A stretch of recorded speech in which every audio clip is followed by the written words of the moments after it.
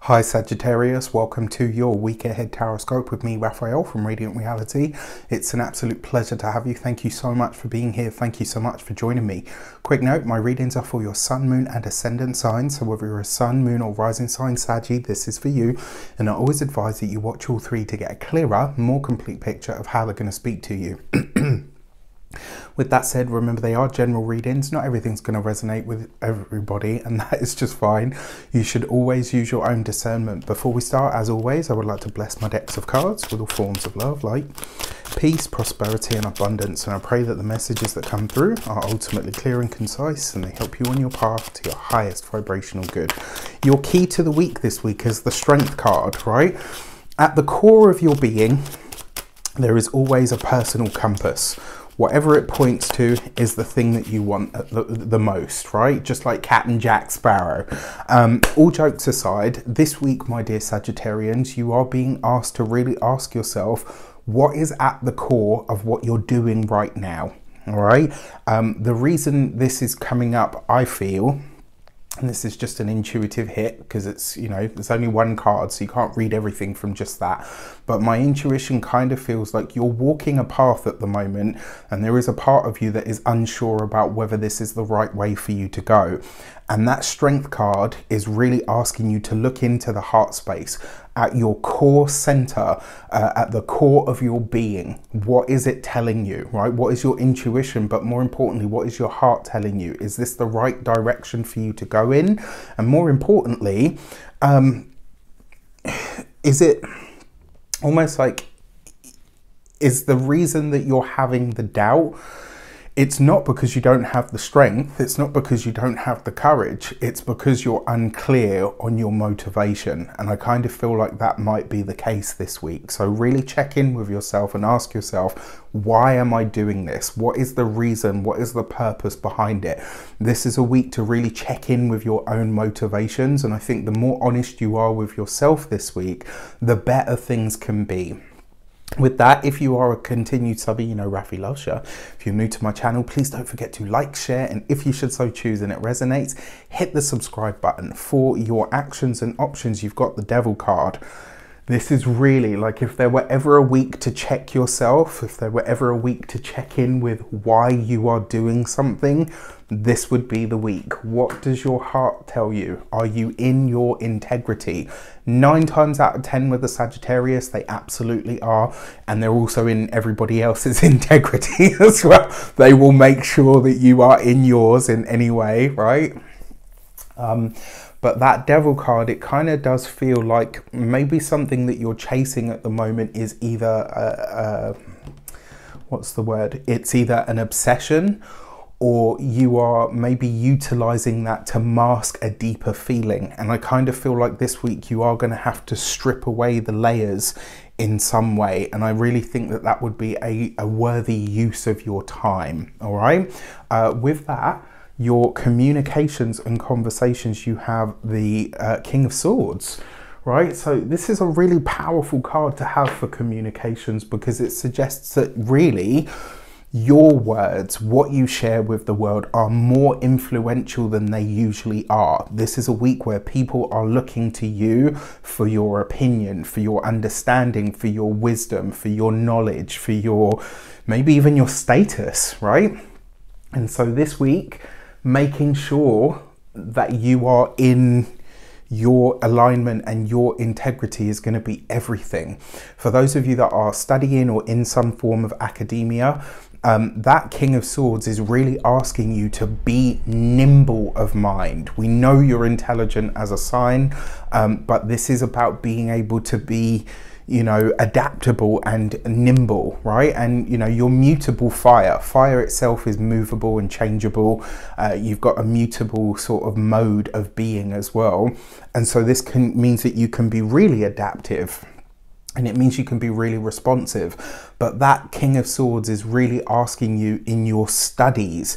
This is about specializing, right? It's about you starting to get specific. You've got to be nimble and free, let's say, of mind enough to say, okay, you know what, I've got a broad enough knowledge of this. I now need to start really homing in on some of the detail. All right, so keep your mind flexible this week. When it comes to those of you that are employed by somebody else, interactions with the boss, the words that I'm hearing is a line from my fave magical mama. She said this to me when I was, oh gosh, I think she didn't actually say it to me. I read it in one of her books, and it stuck with me ever since. And I kind of feel like this is the message for those of you that are employed by somebody else. Some things are set for you and not by you. It was a really hard lesson for 19-year-old Raf to take on board. But it was one that I really needed at that time, and taking it on board really helped me a lot. So give some consideration to that this week. Maybe a boss or a superior or even the organization are telling you to do something. Maybe you don't like it. First of all, dig into why, and second, maybe it's time to have that moment where it's like, okay, you know what, this isn't about me. All right, when it comes to those of you that are business owners, entrepreneurs, people that work for themselves, that King of Swords really suggests that you have the potential to be the authority. Right, and this is for all of you Saggies in some way. You have the potential to be that authority, but in order to do so, you are going to have to maybe toe the line in some ways that maybe feel uncomfortable. Maybe you like the freedom of not being in charge because you can get away with doing things with your own natural flair. Whereas when you're in a position of authority or a position of power, or you start to make some of the rules, you do have to adapt what you're doing for a broader market or a broader reach. And so this might be something like that. When it comes to those of you that are retired and no longer working, honestly, it looks like a lot of you are doing the paperwork, getting your will together, maybe looking at your you know, all of the background sort of stuff that you do, you know, as you get into retirement and stuff. Not necessarily sexy, not exactly stuff that makes you smile, but stuff that is important to do nonetheless. And it's like you're having to really find the courage to do it. For your love and relations, you've got the Knight of Swords. You've got this underneath the Devil card. I almost want to say, for those of you that are partnered, married, or in long-term commitments, it's like this week you want to be bothered. Do you know what I mean? It's like, maybe not necessarily the partner is doing anything that annoys you, but because you're already in that ratty state, it's like you're looking for things to kind of obsess or, you know, even regress over. Try to avoid that this week, because if you get into conflict with a partner, what you see as a transient argument could end up going on or running on for a lot longer than you'd hoped. For those of you that are single, if you're meeting someone this week, I would be very conscious of what is on offer on both sides. What are you really willing to offer to a potential partner? Is it just fun, or is it something more? Are they just wanting fun, or do they want something more?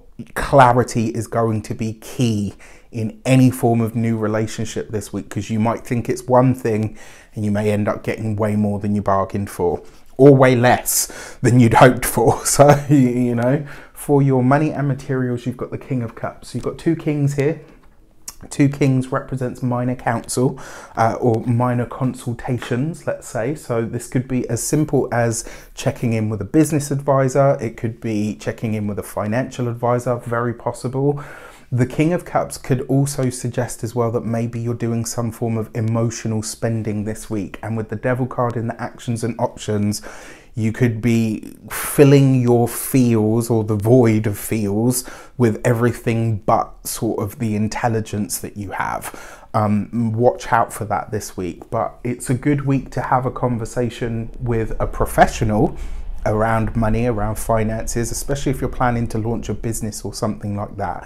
When it comes to your Physical health and vitality, this is your reproductive system. In fact, this would actually be a good week to check in with a doctor.